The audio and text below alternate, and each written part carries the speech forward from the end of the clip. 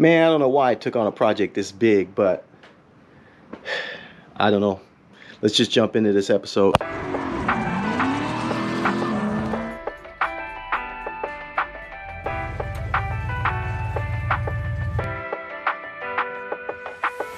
Alright family, welcome back. So, as the intro showed, we're going to be going over the RV today. If you followed the channel and saw the last episode, you know we picked up a Fleetwood Southwind. It's a 2001 35R. So it's about 36 feet overall. So it's quite a big project. I'm gonna give you guys an update of where we're at now. Let's just take a look around real quick. You can see I removed the sofa. I moved most of the dining. And I went ahead and pulled all the upholstery off. Not only the sofa in the dining set, but also the lazy boy that was here. They were completely filthy, so I went ahead and just took all the fabric off. There was thousands and thousands of staples, y'all, and all this material. So I had to literally pull every staple out, all except for the soft fabrics, and then ran it through the washing machine. I did triple wash on everything, and threw all kinds of unstoppable scents and shout on the whole thing just to try to get it clean, and it came out looking brand new. So I'm happy about that. If you also been following along, you know that we only have 3 weeks to get this project done, and I'm doing the work only on weekends, so it's about 6 days total I'm gonna be working on this. So with that being said, I had a lot of things I wanted to do with the RV, but I'm just not gonna have time to do it. So I wanted to paint the cabinets and the walls. I think I'll just clean the walls and not paint them at all. The cabinets, I'm still debating on painting. I probably won't, simply because that's going to take too much time to prep and paint. There's just a lot of little nooks and crannies, and when it comes to painting cabinets, if you ever done it, it's really a pain in the ass. So I just don't have the time to do it in the 3 weeks I have before we take off on a huge road trip. So I'm going to stick to doing the flooring. As you can see, I started taking out some of the flooring now, and then as I just mentioned, I'm going to redo all the upholstery on all of the sofa, dining set, and lazy boy. These leather captain chairs on the passenger and driver's side I won't touch. The upholstery is really nice, and leather is easy to clean in place, so I don't need to send them through the wash. I'll give them a good scrubbing and treat them with some protectant. So they don't have a lot of seat time in it. If you were watching the last episode, again, it only has 16,000 miles on this RV. So there's not a lot of time on these front seats or the engine itself and transmission. So that's a good plus with this vehicle. Although the inside looks like it's been lived in for quite a while because it's filthy and they had dogs in here. So we're going to focus on just cleaning up the inside. Not much to do on the engine, but I will put a new fuel filter, and I have put all new coil packs, all new wires, so it should be good to go for this trip.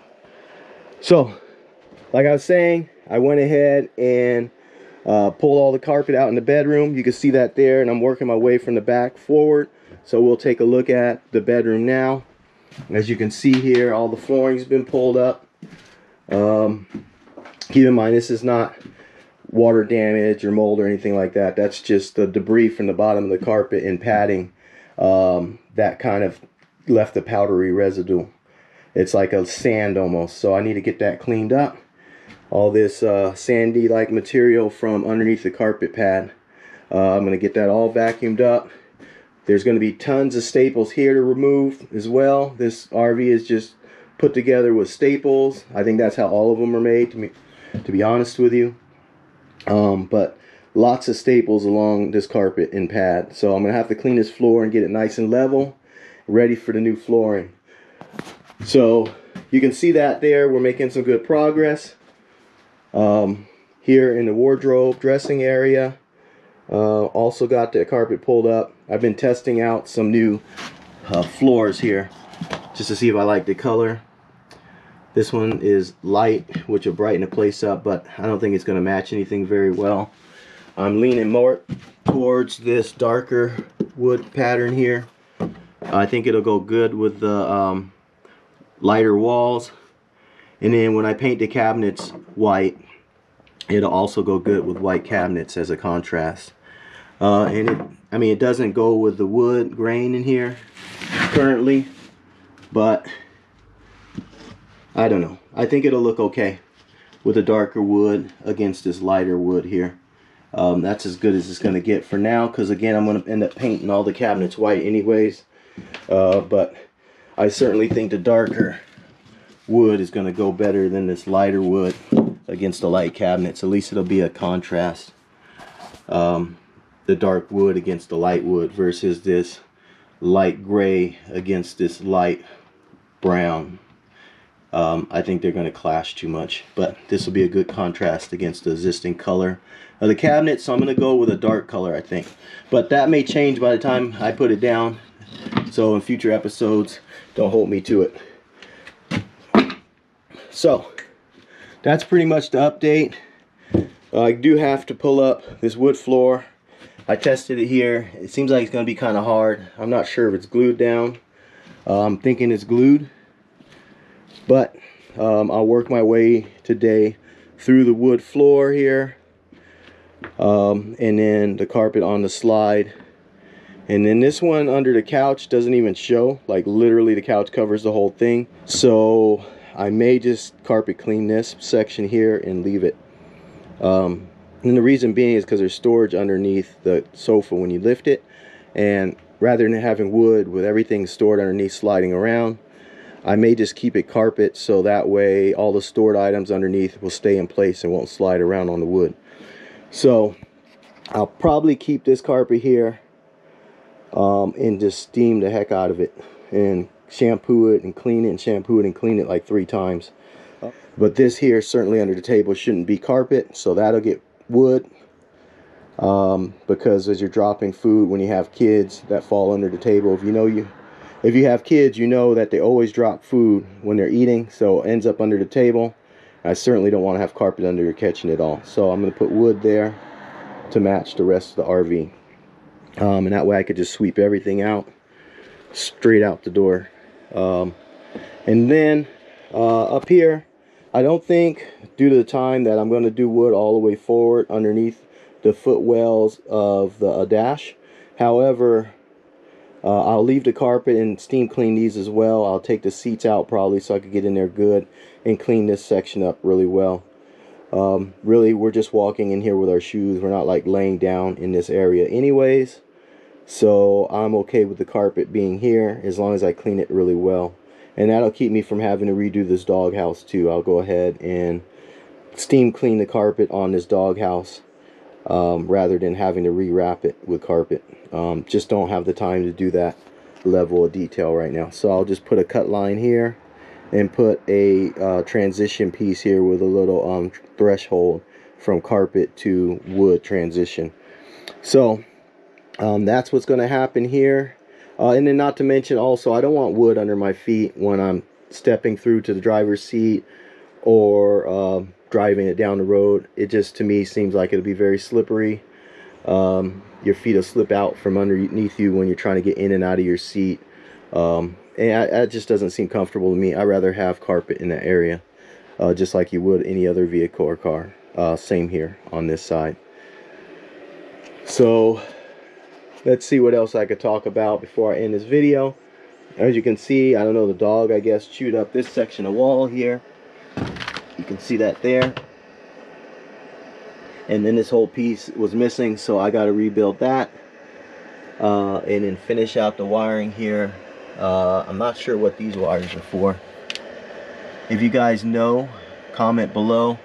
But the ones I can tell you are, there's one for the living area lighting above, and this one's for the porch light outside by the door, and that's a stairwell light I gotta reinstall. But what else would be here on a Fleetwood product, 2001? I'm not sure what these wires are for. They were just sitting exposed, so I'm gonna have to figure that out. But if you guys know what else would be here besides patio light, interior lighting above the kitchen and living area, and a stairwell light, not sure what that other one is supposed to be connected to. So I may have to try to find another Fleetwood and peek inside to see what other switch would be in this area here by the front door. Again, if you know what that might be for, comment below. I know there's some RVers out there, and there's a lot of Fleetwood owners, so let me know what's the third switch. I'm assuming it's a switch at the front door. Alright, other than that, that's pretty much it. I had these these drapes here. I went ahead and pulled them all down all the way around, and I cleaned those, shouted them, got all the stains out of them, and they look brand new. So all of the material that I cleaned, the fabrics and such that are clean, they're just going to stay in the laundry room for now, because I'm not going to put any new material in here until after I get the floors down. That's going to create a lot of dust, and then I'm going to wipe all the walls down, wipe the windows down, and just give this thing a thorough scrubbing from ceiling all the way down to the floor after I get the floors in. And above, I need to mount this TV up here.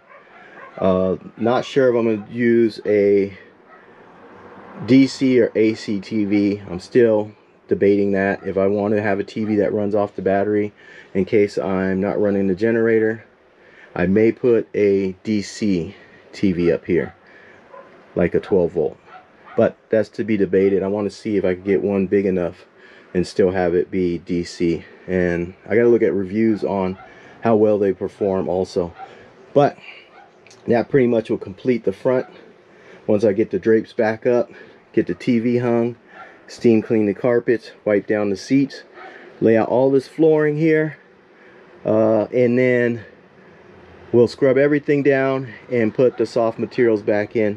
Speaking of soft materials, let's go ahead and take a look real quick at what the Lazy Boy looks like in the sofa now that I have it stripped down, just so you can know what I'm talking about here. So we'll step outside and take a quick look here. This is the Lazy Boy here with all the material stripped off. I had to literally take it off in sections. So this is the bottom portion here.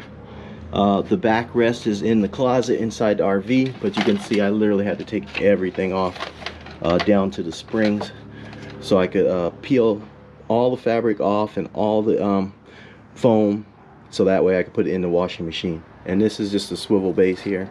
This thing is super heavy despite how small it is. So that was a pain. And let's walk over here into the garage and I'll show you what the backrest and the seat bottom look like on the sofa, to kind of show you what I had to do to get the fabric clean. So let's take a look at that real quick. So this is the backrest here, right here. You can see it, no fabric for the sofa, and this is the frame and the seat bottom for the sofa. Just foam right now. I peeled all the fabric off. I have to re-pull the fabric and put some hog clips on there to re-secure it once I get the flooring done and I start installing. So that's pretty much it. We'll walk back over here to the RV and just go over some of the things I'm going to be doing to the outside. There's not going to be much there, but I got a couple things I want to repair on the outside. So I'm going to end up putting LED lights up here, high beams and low beams. You can see here I already have one out because it was not working anyways. So I decided to just buy some LED lights off of Amazon. Hopefully they work well. But anything will work better than these lights here, because these incandescents, you couldn't see down the highway hardly at all with these. They were weak. So moving down the RV, I got to put a door holder here, a clip to try to hold the door open so the wind's not blowing it around. So I ordered that from Amazon, so hopefully that fits here. I'm gonna get that mounted today. Just got to go over to Home Depot and get some stainless screws, because I don't want it to be rusting and like rust running down the side of my finish here on my paint. I got a bunch of marker lights. I'm going to all change them out to LED. This one here, all LED. I'm going to put new LEDs here on the clearance lights. And then this marker light's missing here, so I got to put a marker light there as well. and this won't come in for another week, so this may not be in the next episode, but I did order a handle here for this luggage compartment, so I want to go ahead and get that replaced there too. That thing was super expensive. It was 60 bucks for that little handle. It's crazy. For one little handle like this, 60 bucks. Not even keyed the same as the ones I have, so I'll have to have a separate key. All right, so that's going to be it for now. I want to thank you guys for watching as always. If you like what you saw today, go ahead and smash that like button. If you haven't already, go ahead and subscribe to the channel. Hit that notification bell to be notified of my next episode. And until next time, stay good, family. Peace.